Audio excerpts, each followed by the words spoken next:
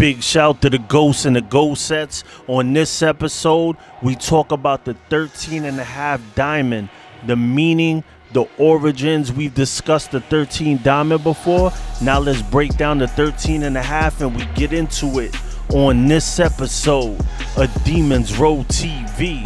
And oh yeah, we ghosting, baby.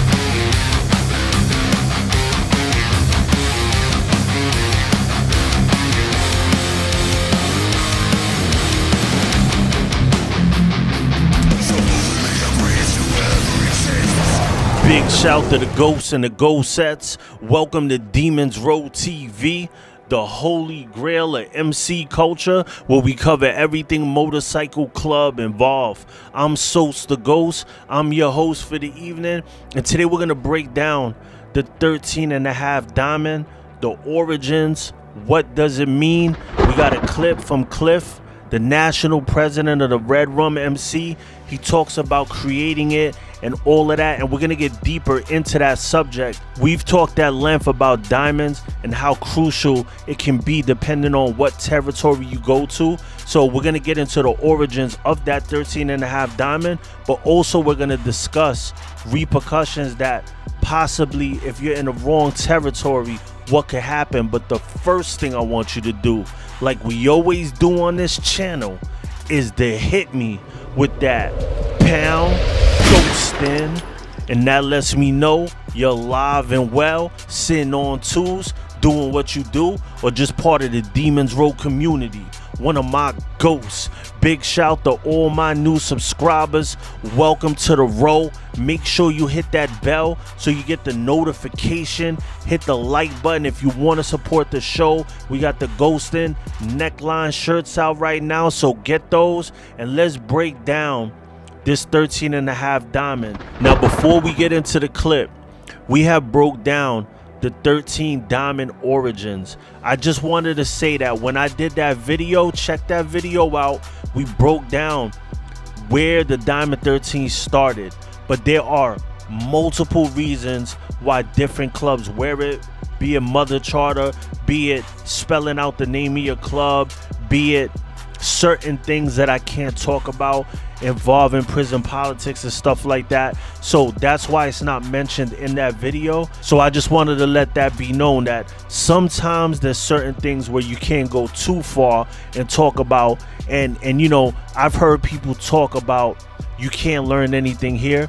and it's the same people that's trying to teach someone here. So that doesn't make any sense to me at all. Like, the same people that are trying to teach something are saying that you can't believe anybody or learn anything. You can learn from a baby. You know what I'm saying? So don't let people think that you can't learn something by watching something. Do you have to experience stuff? Yes, of course you do. You have to live the life to understand things. You have to go through things to understand why people go so hard for certain patches or whatever they do. It's not just simple as black and white or just straight up negativity. Sometimes it runs deeper than that.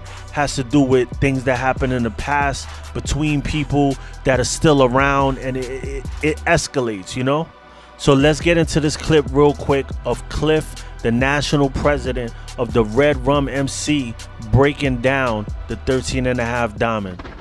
So did you have a crew of people that you grew up with, and that's how you started Redrum, or? Well, my youngest brother, who was riding at the time, and he was in LOD at the time, and so, you know, I rolled with him, and then so LOD was sort of like, you know, I always look at it as like, you know, some of the brothers there are like, you know, it's like our race bike, you know, partner, you know, brother club, like, yeah, you know, yeah. You know, yeah, because I always say, if you don't acknowledge where you came from, then you don't know where you're going. Yes. You know, and so we give, you know, mad props to our brothers in LOD, because Redrum was formed from LOD. You know, so me and my brother, we started a Nomad chapter at LOD, and then from LOD we moved off and started Redrum. So the 13 and a half originally was, you know, I came up with that concept. You know, we were the first ones to put 13 and a half in a diamond on a vest. I didn't come up with the concept of 13 and a half. That had been around a long time, but you know, I had the mindset of saying, hey man, I want to put that on a vest, you know, because I believe in that philosophy.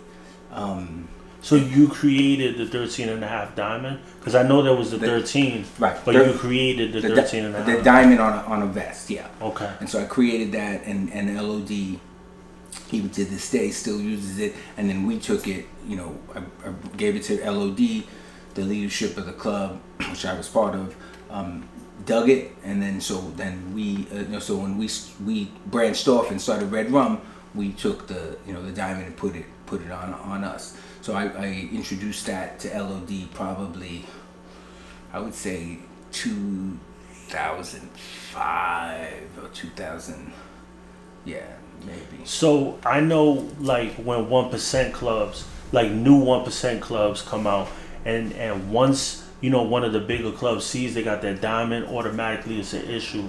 Was it an issue in the beginning with the 13 and a half, or were the relationships already there? Or? It's an issue to this day. When we start new chapters, it's an issue to this day.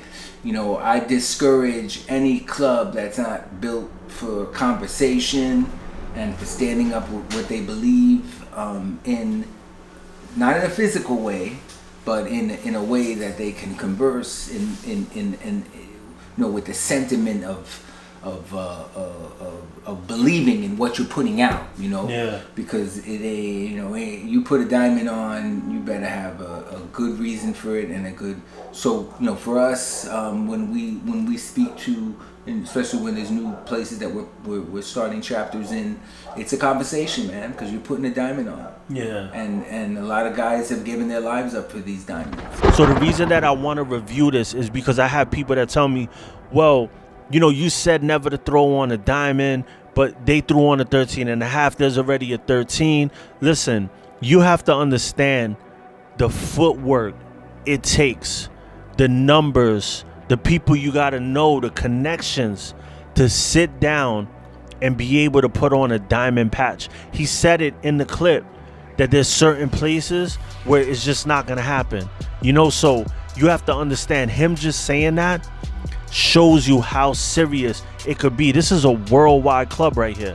So, and this applies to any club. Like, you can't just go anywhere you want and wear anything you want. And if you're a club that does that, that's how the wars start. That's where the wars begin, is that mentality. And that's what makes an outlaw club, or that's what makes a 1% club. They don't ask permission from other clubs for stuff like that.